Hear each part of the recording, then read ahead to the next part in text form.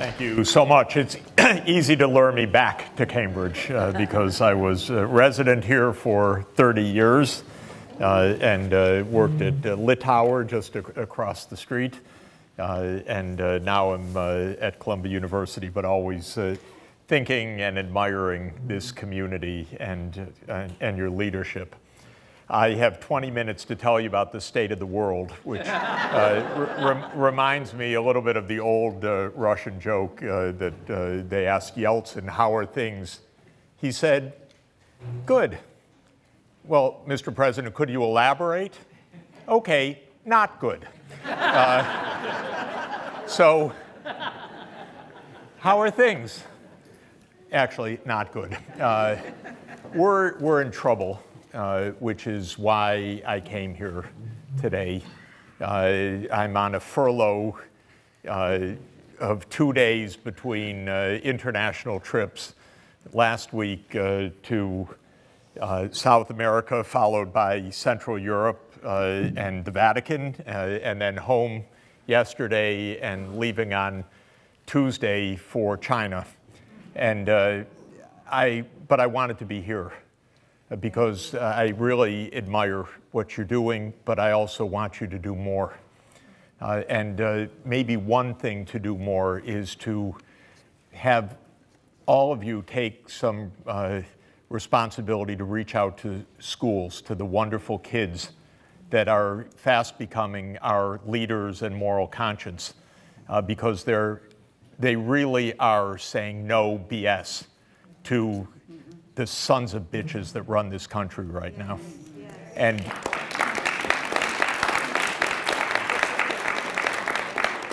we really need their voices, and we need the energy.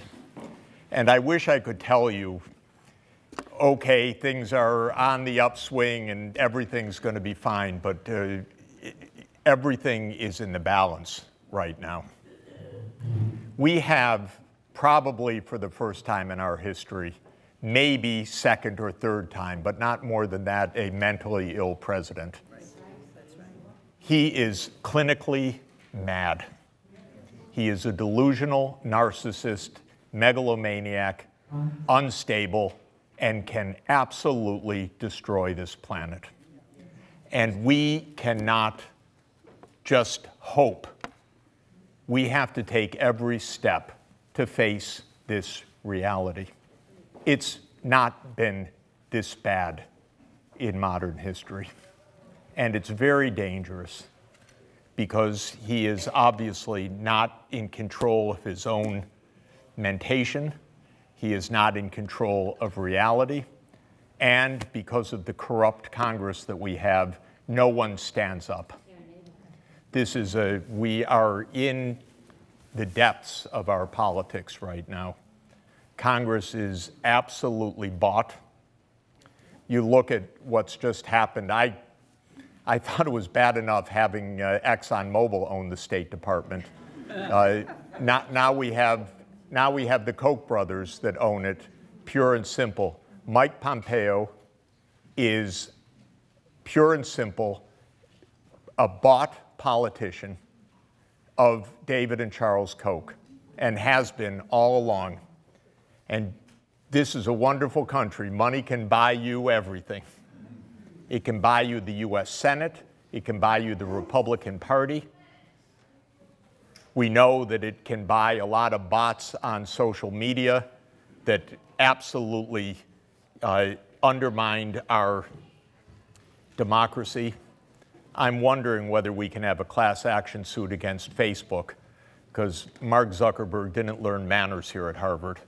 And Facebook did incredible damage last year. Today there's another story about how they bought and Facebook sold personal data of millions of people to this Cambridge Analytica, which was the Bannon operation.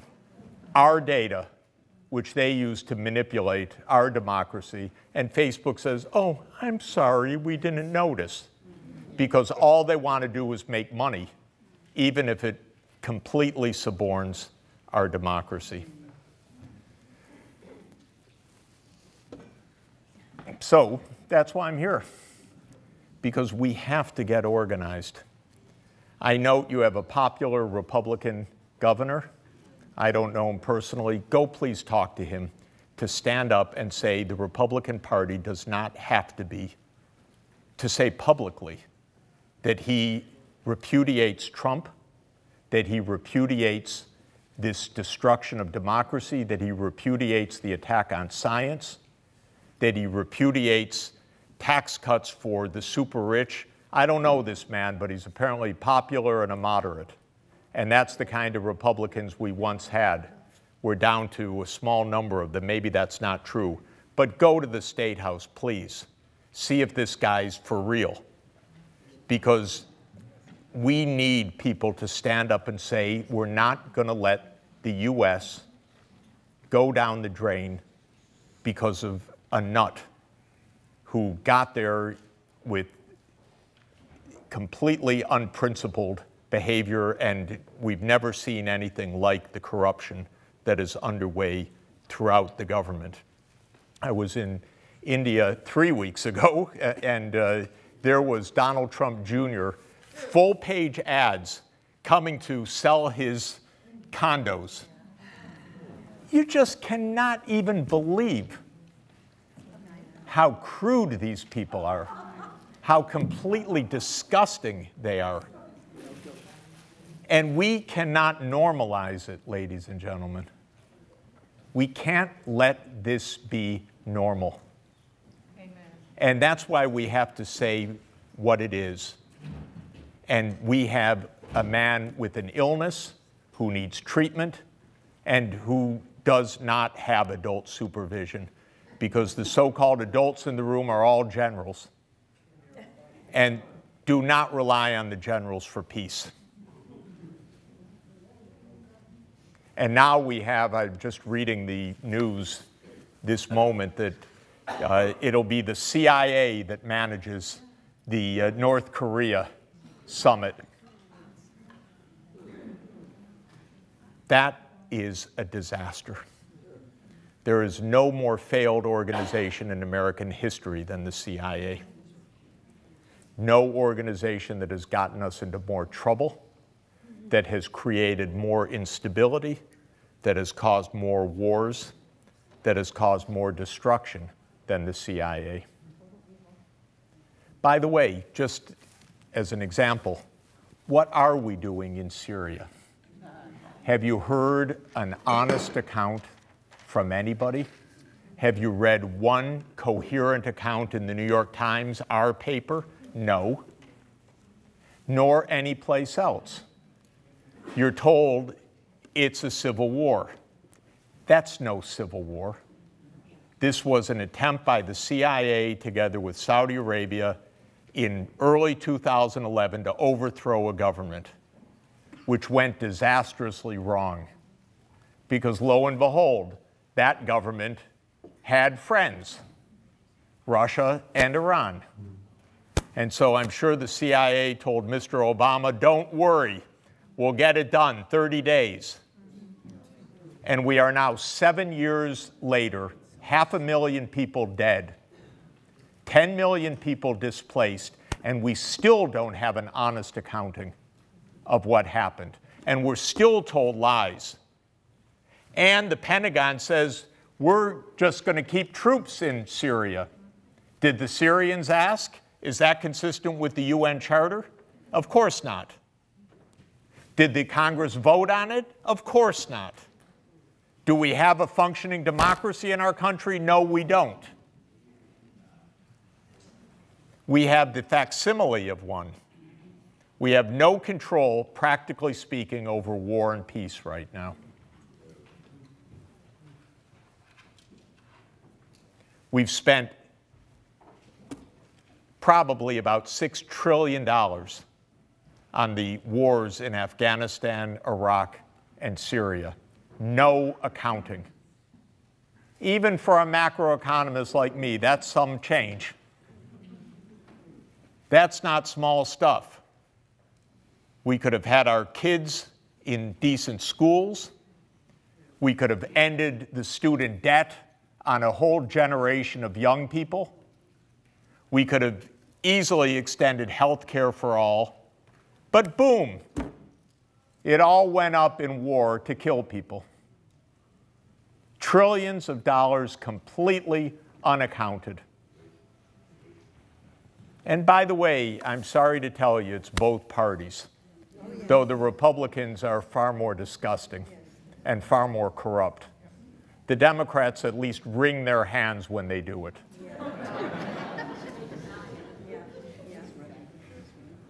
Obama led us into war after war, kept the wars going, kept the troops in Afghanistan, entered the war in Syria, never explained to the American people, never told us about his presidential directives to the CIA, ordering the CIA to partner with Saudi Arabia to overthrow the Assad regime. You haven't heard it till this day. We just haven't had a proper accounting to this day. NATO overthrowing Gaddafi, opening up civil war in Libya, all of this creating massive refugee movements that have destabilized Europe. It's both parties, though, as I say, the current situation is beyond anything we've seen. And the American people do not understand, unfortunately. And it's so hard to find the truth. And it's so hard to get a clear accounting. And this is done in our name. Fundamentally, we're stuck on a very bad, stupid idea, which has been part of our country's idea for a long time, and that is that we are somehow ordained to run the show globally, and that we're the unrivaled power, and that we're the kindly nation, and so we create Pox Americana, except, unfortunately, it's P-O-X, not P-A-X. Where's the peace? We're in nonstop war. We're still in war in Afghanistan, in Iraq, in Syria, in Libya, all across Africa. The hotels in Africa and see US troops there saying, whoa, that's interesting. What are you doing here? Well, we're on a mission. And the drones are flying, and we have no accountability at all. We have no sense. The Constitution says that it is Congress that has the power to declare war. We have no declarations of war. We have no oversight. And it's both parties that are terrified of responsibility.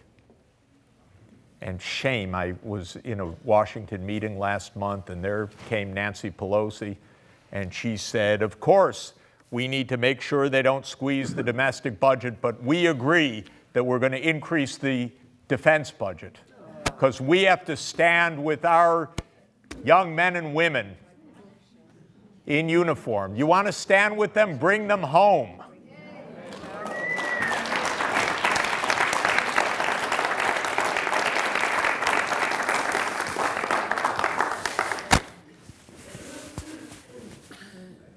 I'm really thrilled to be here with Sabina Martin, and she's going to talk in just a moment about the Poor People's Campaign. And we are, of course, at the 50th anniversary of the Poor People's Campaign and of losing two of our three greatest leaders of the last half century, Robert Kennedy and Martin Luther King, just at the 50th anniversary these weeks. And John F. Kennedy a few years before that.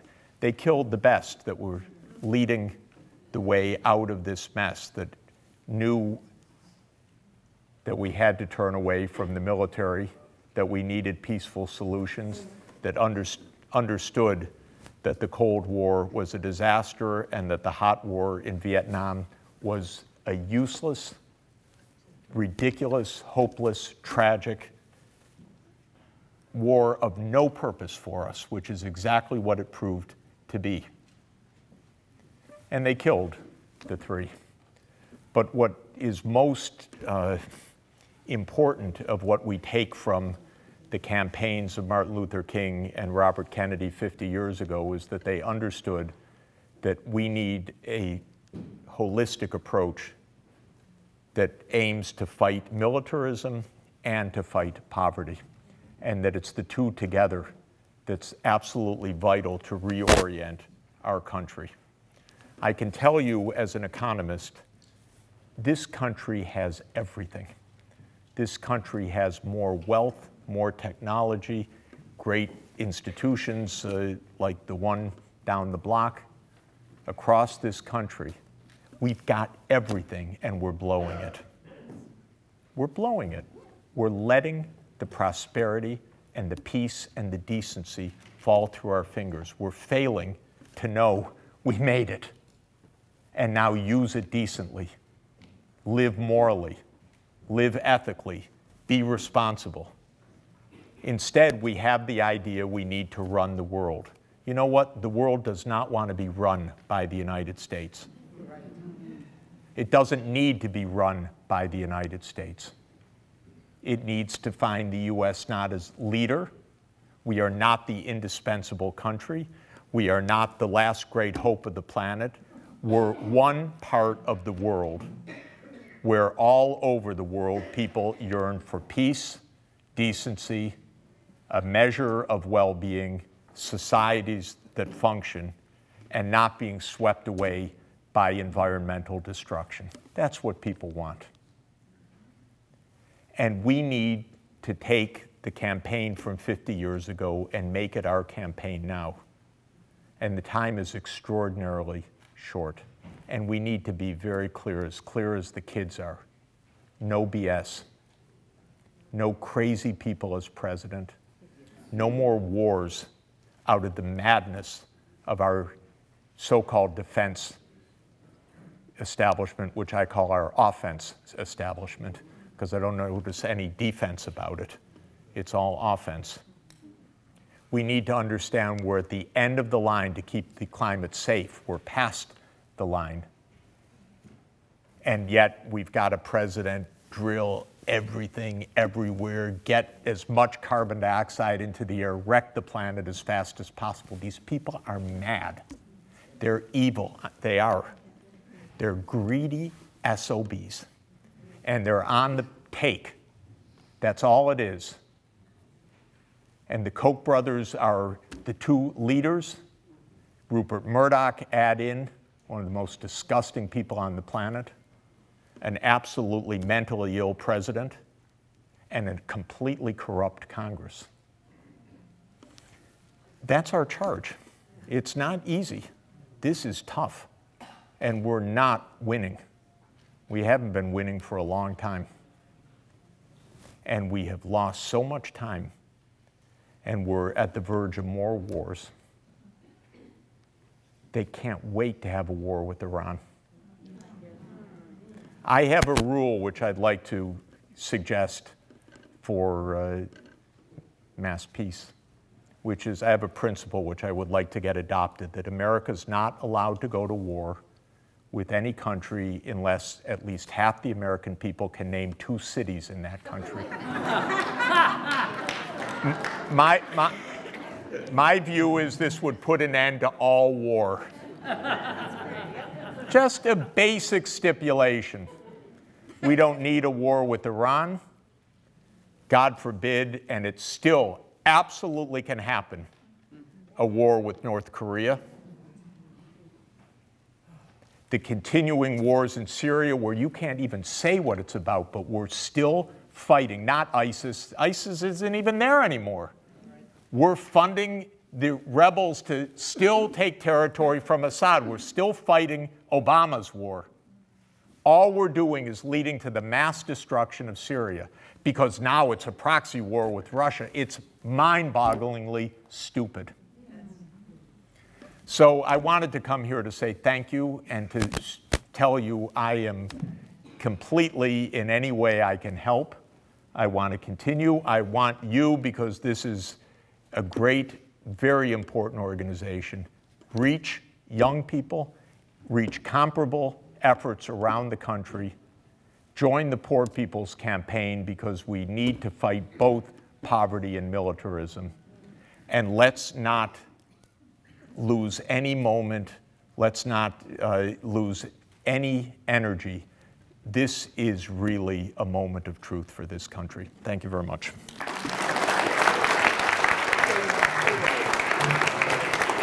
you.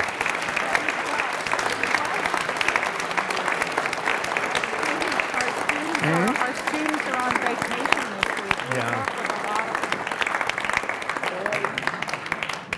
The floor is open for some continued discussion. Oh, good. Great. Please. I listened. Stand up. Hi, I'm Tom Answer. Tommy. I listened to what you say, and actually I delight in reading what you write in the Global periodically. And as I listened this morning, what I think I hear, which is kind of what I sort of knew, that the real stakes are that people like the Congresswoman from California care about the military jobs in the factories that are in her district. And I was amazed every time Donald Trump walks out of a foreign country, there's a deal that's been made. He's selling arms. He's the biggest arms broker in the world. Absolutely. And it's just so wrong. Yeah. The basic idea of our country right now, of our political system, is that we're in the hands of a few powerful lobbies that absolutely are against the public interest and are absolutely against the majority of Americans. And what are they? One is the military establishment, the military-industrial complex, and our weapons industry, including the assault weapons and so on. That's number one. The American people overwhelmingly want gun control and overwhelmingly want peace, but we don't get it because of powerful vested interests. Second is Wall Street. Look who runs economic policy. It's been Goldman Sachs for the last 25 years. I wrote about that last week. It's been one disaster after another. They're not in the interest. It's a different Sachs, by the way. I have found no link. I've looked, you know. I could endow this organization, but alas, no. But you've had one after another Wall Street group of officials, and it's, by the way, it was with Clinton, bringing Bob Rubin in, and then Hank Paulson, and then Summers, and all of the Rubin proteges under Obama, same deal. And then this guy, Gary Cohen, to know him is not to love him, I can tell you, by the way. You know, I like that he opposed this just incredibly stupid. I can't even tell you how stupid this stuff is, this tariff business. Our president is so ignorant, you cannot even believe it, but also corrupt because he's surrounded by people who are invested in the steel industry. Okay, in any event, to know Cohen is not to love him. And what was his job? His job was to get the most unfair, unaffordable tax cut through. So good riddance, but let's watch who comes next from Wall Street. So that's number two. Third is big oil. Because big oil is out to wreck this planet for another few years of profits. It's unbelievable. Do these people not have children or grandchildren or family? What the hell are they thinking? And this phony business, we're not sure about climate change. We had $306 billion of losses from 3 hurricanes in a row and massive forest fires last year, record. Duh, I don't know if it's real. They're not so stupid, they're just evil, honestly. They're so corrupt, you cannot believe it. So the problem in our country is corruption. Corruption of politics. And as Supreme Court, I'm ashamed to say that Mr. Roberts was my classmate in class of 76 at Harvard, because somehow Harvard didn't teach morality right. And this guy is presiding over, handing over our politics to the most corrupt people, Citizens United and all of that. So that's what's happening.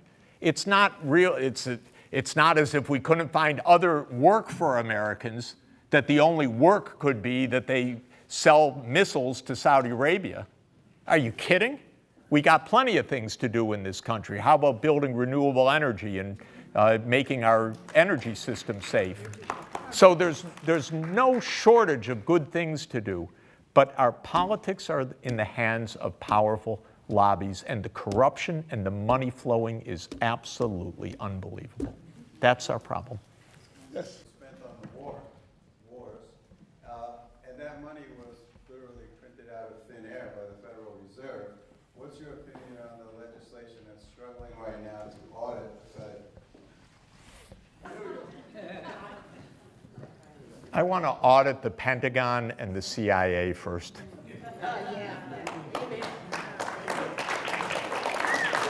And I really want to have an inquest about Syria.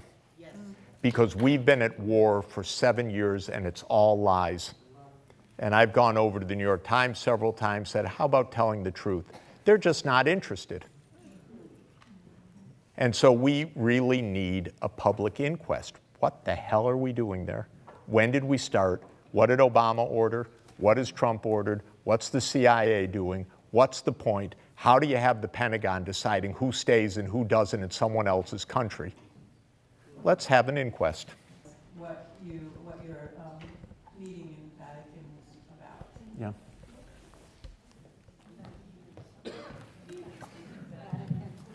I work with the Pontifical Academy of Sciences and the Pontifical Academy of Social Sciences on sustainable development. Pope Francis is our greatest moral leader in the world on sustainable development. If you haven't had a chance to read his encyclical Laudato Si, it's a wonderful, inspiring, important document. So I go to the Vatican every couple of months, and we had meetings this time about the ethics of artificial intelligence. We had meetings about how to crack down on human trafficking and what kinds of techniques could be used for that. And we had the release of this year's World Happiness Report, which I co-edit every year.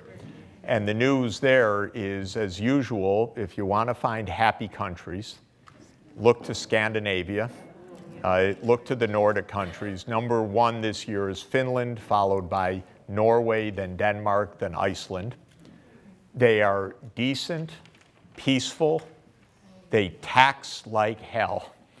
And then they use the revenues to provide health care for all, quality education, free higher education, family leave, parental leave, sick pay for all, vacations for all.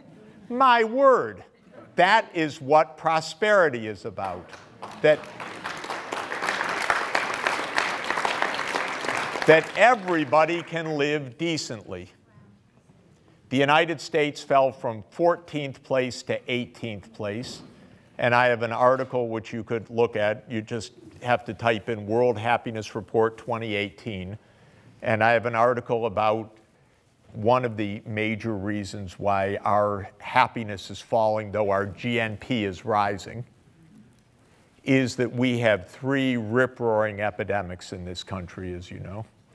We're the #1 obesity country in the world, and that is because we have a food industry that is completely irresponsible, unregulated, wrecked the American diet, and created an epidemic of metabolic disease in this country over the last 30 years with no responsibility. That's number one. Second, of course, we have the opioid epidemic. That is also a corporate-caused disease. Purdue Pharmaceuticals and others, OxyContin manufacturers, getting doctors to prescribe drugs that they know are addictive. And third, we have an epidemic of depression, especially among adolescents now, and we don't have mental health services that are adequate. What are we doing with our wealth? Does it really all have to go to Zuckerberg and to Tim Cook and to Jeff Bezos? No. Come on. So why did we just give them massive tax cuts in December? Does Bezos really need $110 billion of net worth? No human on the planet needs anything remotely like that. And yet we're just handing it over to them as our country is rich beyond belief and unfair more and more, and suffering for problems that are absolutely solvable, and we just stopped trying because of the corruption, because our politics are broken, our Congress is broken, and our president is mentally ill. It's not a good, happy situation.